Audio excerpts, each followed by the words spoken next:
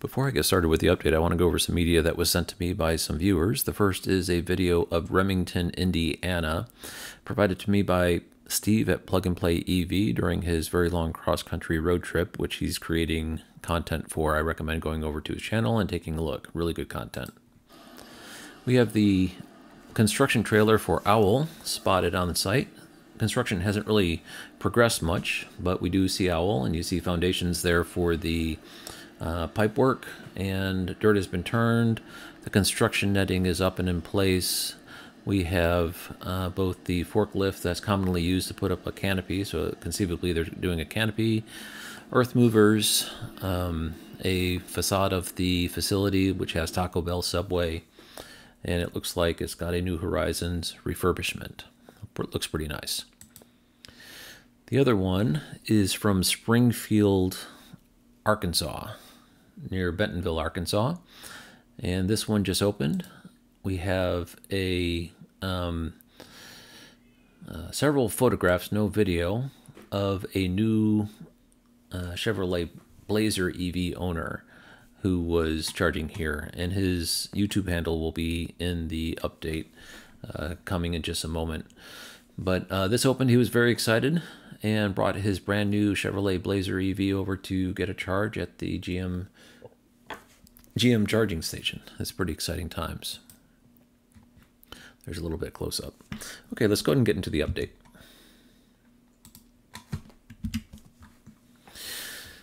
Mentioning again the overview of what this new network is going to offer, and the one thing I'm really focused on here is the discounted charging rates and the reservations for GM. We've been promised that, but we've heard absolutely nothing about it.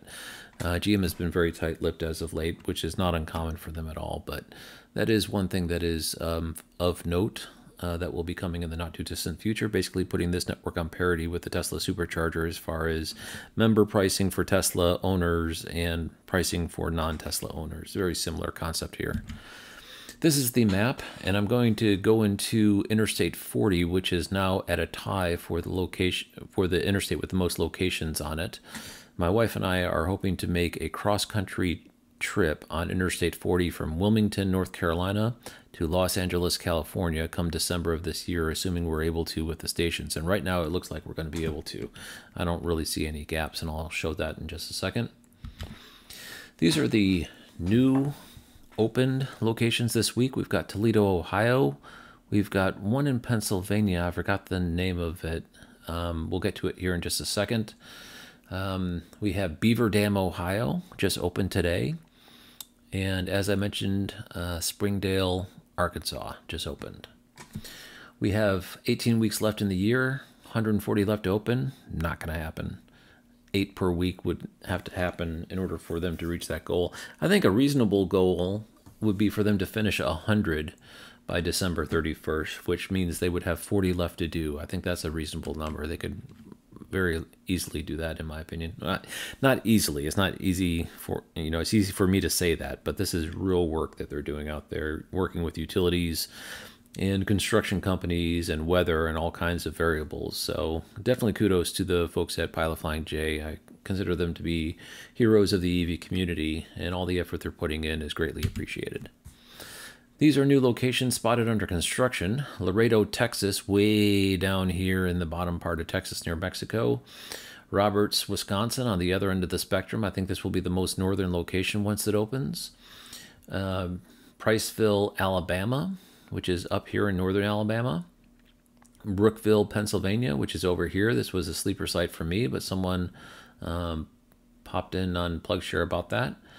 Carlisle, Pennsylvania, which I think is over here. I actually need to move the arrow a little bit, so there's another one there.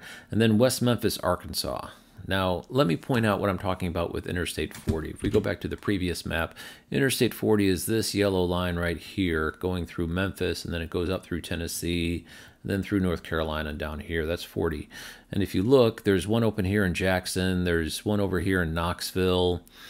This one in Arkansas is pretty close to 40. It's a very short dog leg. And then we've got Sire, Oklahoma, Amarillo, Texas, and Winslow, Arizona are the ones that are currently open. But if we look at the ones that are spotted under construction, There's multiple other ones. These 4 in Oklahoma are basically all on 40. This one here in Edward, Oklahoma is a little bit north of 40, but this one down here in Oklahoma City sits on Interstate 40.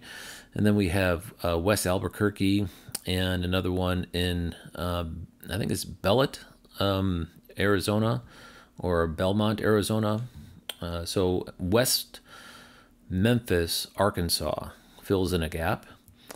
And over here in North Carolina, this one is also on 40.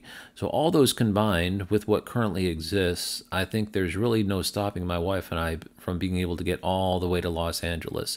Once we get to this one here, it's about 400 miles to Los Angeles, so we'll likely have to stop at an EVgo station unless some miracle happens and a sleeper site opens around Los Angeles. But we are intending to make that trip, make some video content. We're going to stop at the Grand Canyon National Park, stay there one night, and it will be our 25th wedding anniversary during that time. So it should be a special moment for us to be able to take a cross-country road trip in our new Cadillac. So that should be fun. New to this update, these are the locations. The ones that are open are the first 4 with the check mark in the open category, and the canopy category is about evenly split, as you see. The Alan Yates one in Priceville, Alabama is a new spotted under construction. L West 48 is the YouTuber who found the Springdale, Arkansas, and took the pictures, provided them to us.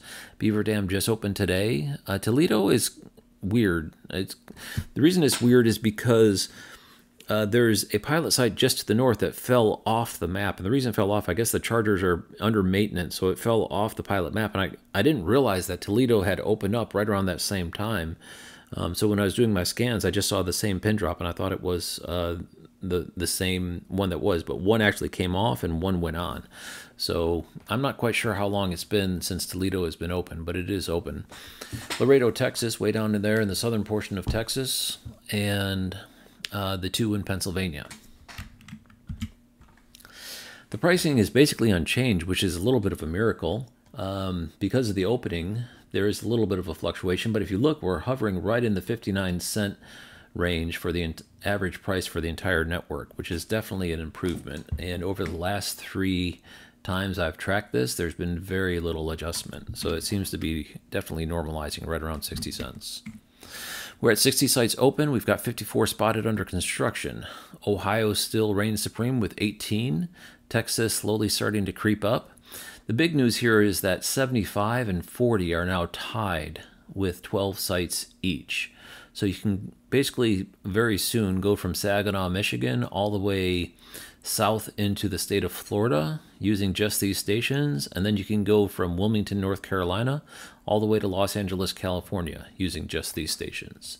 So that's pretty significant in my opinion. And I've been noticing as I look at these maps, there's a pretty good proliferation of these stations throughout the southeast and northeast and into the Midwest. And you could pretty much get around using just these stations if you want to. And they're at convenient locations directly off the interstate. Really nice travel centers in order to stop at. The time zones have not adjusted much. The East Coast is still at 36 with 25 spotted under construction. Central is at 21 open, 21 spotted under construction. Mountain Time Zone is 1 open. 7 spotted under construction, and the Pacific Time Zone is 2 open, 1 spotted under construction. And again, these are the different form factors that they do at the locations. And these are just the ones with the canopies. They also have form factors for stations without canopies. The distribution is mostly with canopies, though, so you'll mostly see one of these. And I only have seen one of these EX locations in Springfield, Missouri. So that one is, I would have thought, been used more, but apparently the Type C here, the square, is the most common, and that does seem to be what I'm seeing as well.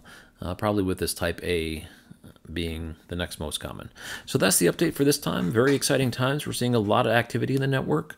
And I'm going to roll the slide deck with all the full data tables and all the canopy location images into a slide deck with updated images. So stay tuned for that. Thanks for watching.